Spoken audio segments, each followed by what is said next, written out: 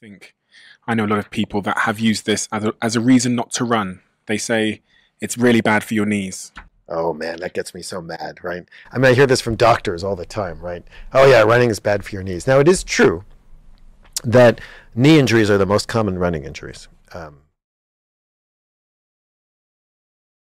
Now, it is true that knee injuries are the most common running injuries. The other thing about running is that I think a lot of people run incorrectly today. So people who are barefoot often, more often than not, land on the ball of their foot and then let their heel down, showing that when you do that, you actually prevent your foot from crashing into the ground, causing collisional force.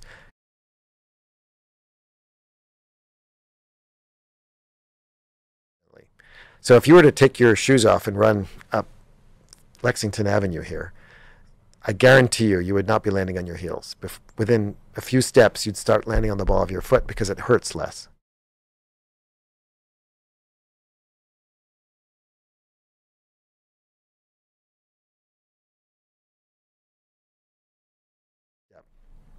And that causes less force around your knee.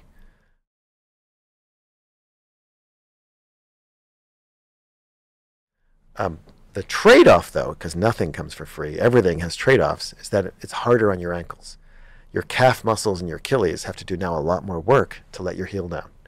And so people who switch from heel striking to forefoot striking often have Achilles tendon problems, they get calf muscle problems. If they don't do it properly, if their foot muscles aren't strong enough, they'll get all kinds of foot problems, right?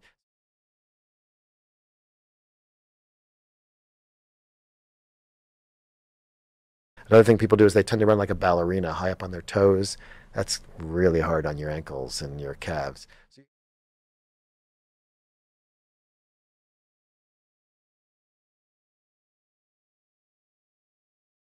Benefits.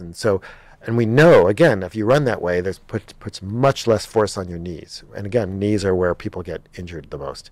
So I think a lot of knee injuries come from the way in which we run.